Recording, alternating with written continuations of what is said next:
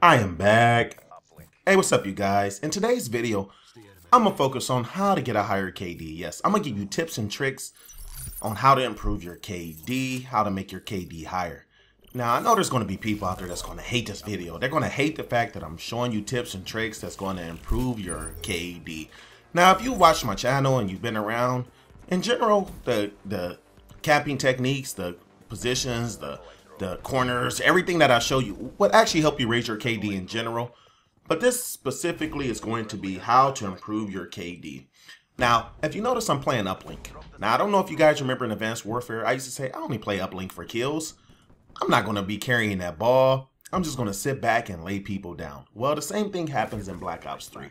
Now, let me tell you, this is the first tip and trick. Get into a game mode like uplink.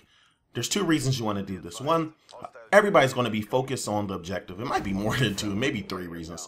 So since everybody's going to be playing objective, you're going to sit back and you're going to be a UAV assassin. You're going to pick people off. Now, I know this sounds funny, but you're actually playing a game. You're going to be the defender. You're going to sit back and you're going to defend the goal, because this is where action's going to come to every now and then. Now, you have to be patient. Now, the second reason to play this, you always get these turds. They want to win. You get these uplink turds, I call them.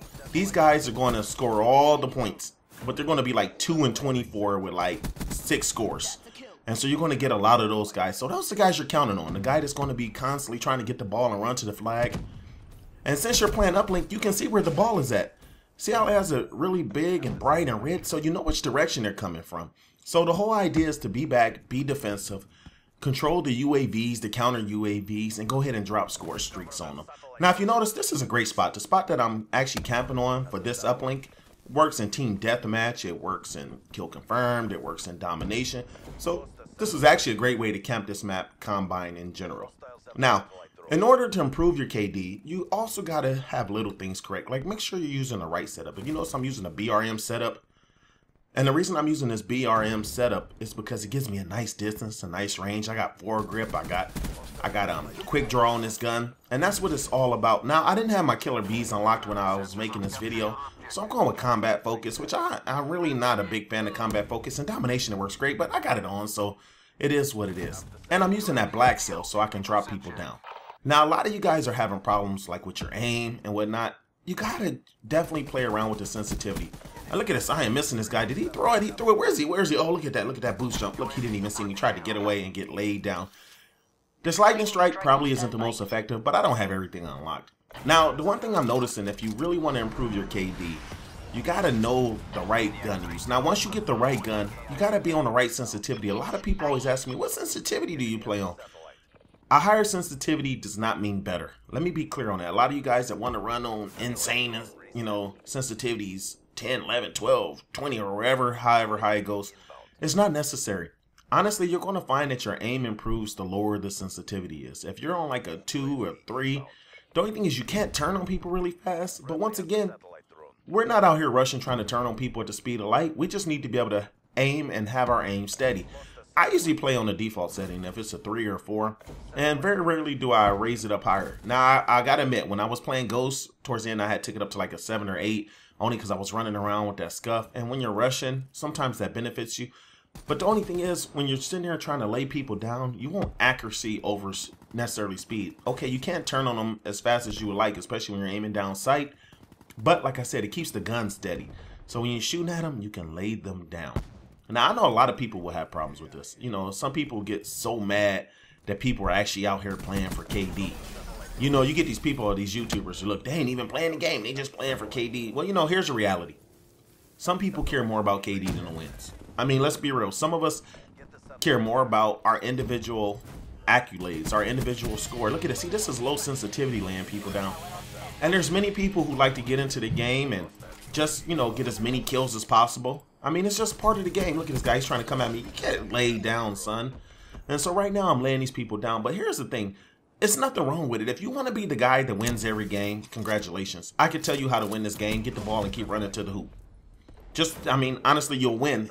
If you don't care about your KD and you just want to rush, put on, what's that, overcharge or overdrive, the one that makes you run really fast. And wait till you get that perk, get the ball, and just run past everybody because they're really hard to shoot. Now, I'm going to hold on to this talent into the second half. and then I'm gonna lay these guys down. Like, this combine map is really easy to control. Look at this. Me being defensive, we're up 2-1. Now, I'm not taking all the credit, but look, see, that was the guy with the ball. I just laid him down.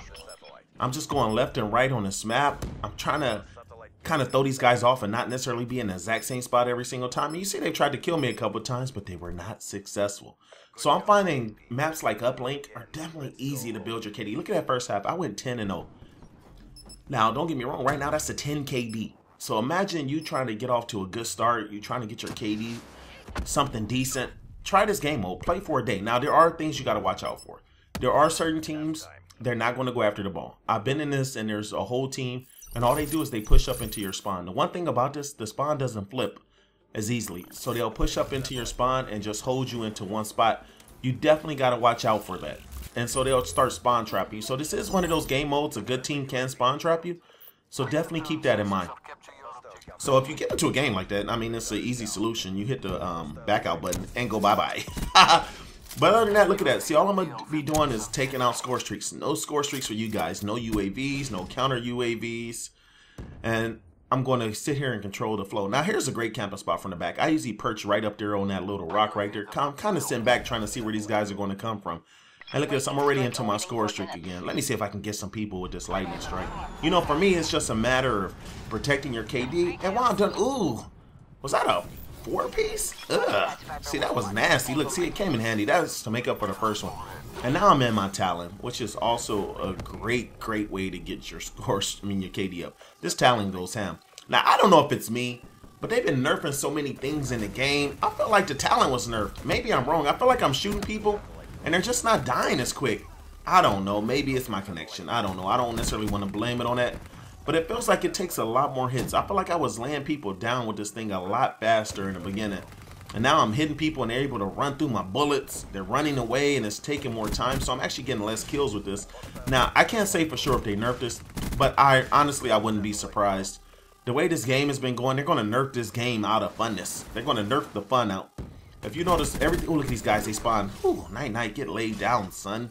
Now look at this, your boy is still flawless. I'm going in on these guys, just shooting these guys, terrorizing them in their spawn now. And that's the beauty of a game mode like this. Like I said, the spawn doesn't flip as easy, so you know where the spawn's going to be every single time. So right now, I'm just sitting back, I'm being defensive. By me dropping these score streaks on them, I'm making the game a little more chaotic. And that's what I'm trying to do. Look at this guy. Where is he at? Look, I seen the second guy come. The reason I stopped shooting the guy with the ball is because he doesn't have a gun. So I was actually more worried about the guy without the ball. And that's what I was trying to follow back on him. When I saw that guy behind him, I just dropped back and went after that guy. Like, there's a couple minutes left in this game. And look, I'm already back in my Talon. Have you noticed the that perk? I don't even know what it's called. The one where you could... whatever. The specialist I have on. I haven't even used it. That thing is... great for like modes like domination. Speaking of that too, okay, so I know this is a little rant. I know it's supposed to be how to improve your KD. So me and Jimmy Dean, we're playing yesterday and we're both using the Nomad with hives. I have on the perk overcharge that's supposed to allow you to get your specialist faster. Why me and him, he didn't have the perk on. We got the hives the same amount of time. I don't know what they've done, but they not only did they nerf the hive, that perk was worthless. I almost thought about doing a video on that. I couldn't believe that we were getting at the same time. So for me, that was a waste of a perk slot. And so I'm in the game and I'm thinking, okay, I used to get the highs maybe 4 or 5 times a game using the overcharged perk. Got it 2 times in a domination game, just twice. I mean, these guys are really doing everything they can to mess this game up. They're nerfing things that don't need to nerf. In my honest opinion, what they need to do is buff the connections. I mean, honestly, that affects your KD. If you seen my last video, they keep dropping me in games where I'm in the middle of the game. That messes up your KD. They drop me in games where we're down 100 to 33. That shouldn't even, you should have a setting where you say, I never want to get put into the middle of a game. I only want to start at the beginning of the game. I'd rather wait than click game and all of a sudden they drop me in. And you can't back out. A lot of times they'll drop you in and you got to wait till you get in the game to back out, which is stupid because it now gives you a loss. Now, if you complete the game, it won't go on your record as far as loss, but the KD will go on your record. Now, if it says no KD, no loss, I probably would stick around. But the fact that you can drop your KD, because you can jump in the game and go 0-5. You know, that's just, look at this guy. I'm trying to get him. Oh, that was some bad shooting. I was talking too much to you guys. I was a bad defender. Look at this guy. He's running away. Look, they're going back to the ball. See, that's what I love about uplink.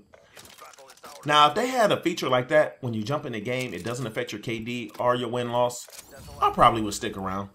But what good is it to get into a game and you're going to die 5 or 6 times just because they're dropping streaks and you'll be lucky to get into a kill in a pattern? And that's another thing. If you want to affect your KD, get out those games. Don't even bother wasting in them. Go ahead and take that L and just, you know, go live another day. And look at this. Once again, see, I'm a UAV. I'm a counter UAV assassin. I'm sitting back. There's only 27 seconds left. If you notice these little simple techniques on this, I'm staying flawless with the game, and I am helping my team. I'm being a defensive player. I'm sitting back in the spawn, and I'm chilling. I'm just watching left and right, which way they're going to go. Now, here's the beauty of uplink. You can see the ball. Look at my guy. He has the ball, so I'm not too worried. These guys in this game, they're going to be going after the ball. So even when your teammates have it, you don't have to worry about them sneaking back here to you or anything. If you notice, I wasn't in danger at all hardly during this game. Look, their team done tapped out. Most of the people done quit out. You guys, look at that. This is how you improve your KD. I went flawless this game. This definitely helped my KD out. Look at that lag. I'm 24-0, so that was a 24 KD. All right, I am out. Check this out. If it works for you, let me know. I am out. Let's go.